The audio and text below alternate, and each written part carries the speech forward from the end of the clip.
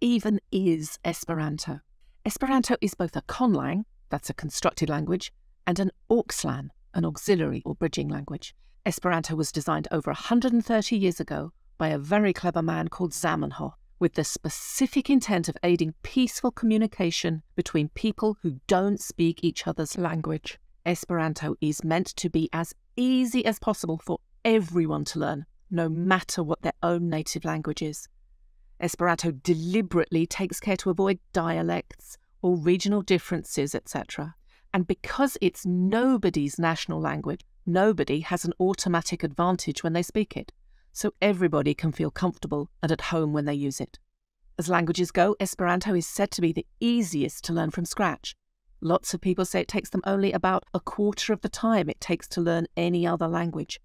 And since language learning is known to be good for your brain, particularly as you get older, that's a real benefit.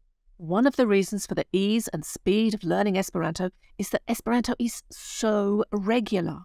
It has a system of easily understood rules that are universal. So once you've understood where and how they apply, that's it. You don't have to learn a massively long list of exceptions to the rule. For example, all singular nouns end with "o". Tablo, gatto, infano. All singular adjectives end in "a". Blua, granda, bella. All adverbs end in "i". Silente, rapide. And the endings of the verb give you the tense. And it never changes, no matter who you are talking to or about.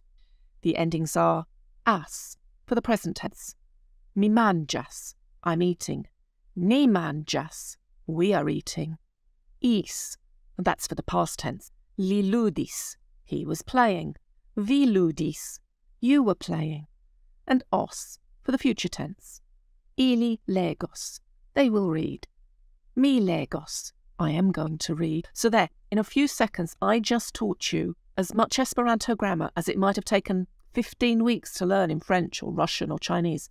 And that's a pretty big advantage in the language learning stakes. So let's try it out.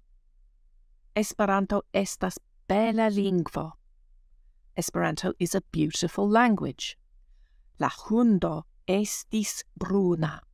The dog was brown. La kato ludos silente. The cat will play quietly. Did you understand that?